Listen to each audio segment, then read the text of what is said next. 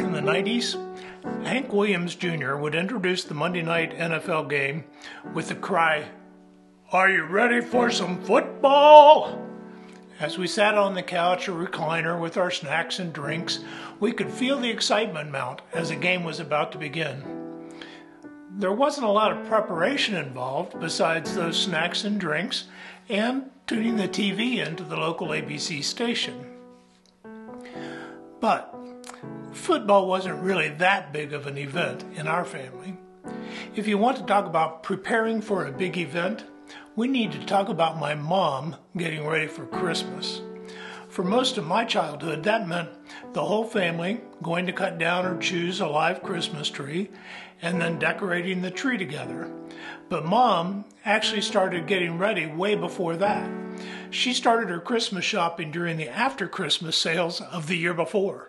She bought so many presents so far in advance for so many people that she had to have an inventory system to keep straight who was getting what present. It wasn't until we were older that we came to understand why Santa had written numbers on the wrapping of each of our presents. With good, though sheepish humor, occasionally we would receive such a package weeks or even months later. It had been rediscovered in the hiding place that was so good, Mom hadn't found the present again in time to give it for Christmas. As we jump into our second Sunday of Advent, we find ourselves in the Gospel of Mark, chapter 1. He stated simply, the beginning of the good news. Not the good news, but the beginning of the good news.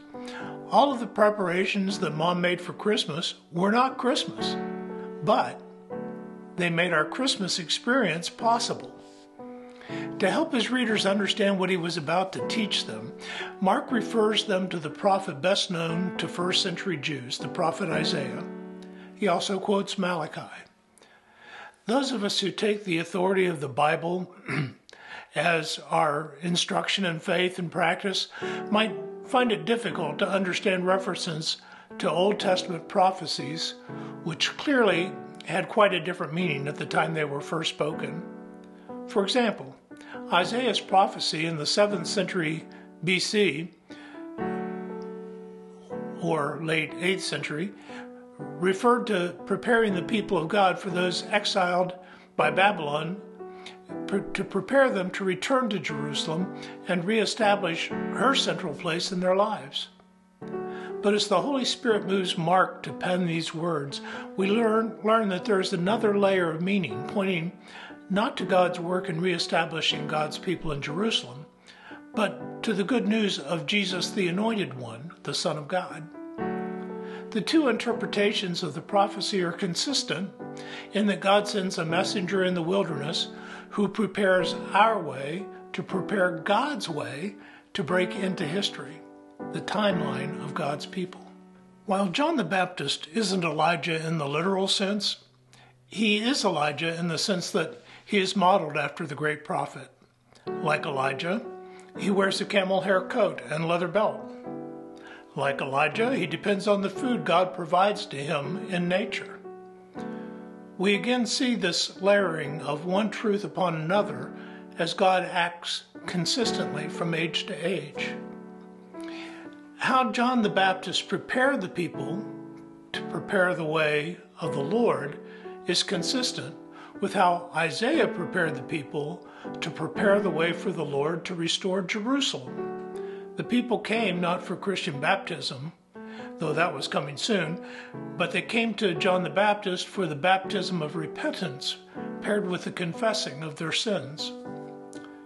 Repentance means to turn from a former way of looking at life and behaving to a new way, a way aligned with God's justice and mercy as we walk in humble obedience to Him in community with our brothers and sisters.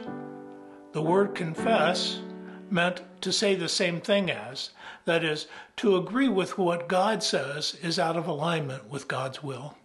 Later, the Apostle John would write, if we confess our sins, He, meaning God, is faithful and just, and will forgive us our sins and purify us from all unrighteousness. I'm reminded of the song People Get Ready, and I love the version sung by Seal. I'll put a link down in the description. People get ready. There's a train a-coming. You don't need no baggage. You just get on board. If we want to be prepared for God to do a work in our lives, we can pattern that preparation on how the people prepared for God to return them to Jerusalem through confession and repentance.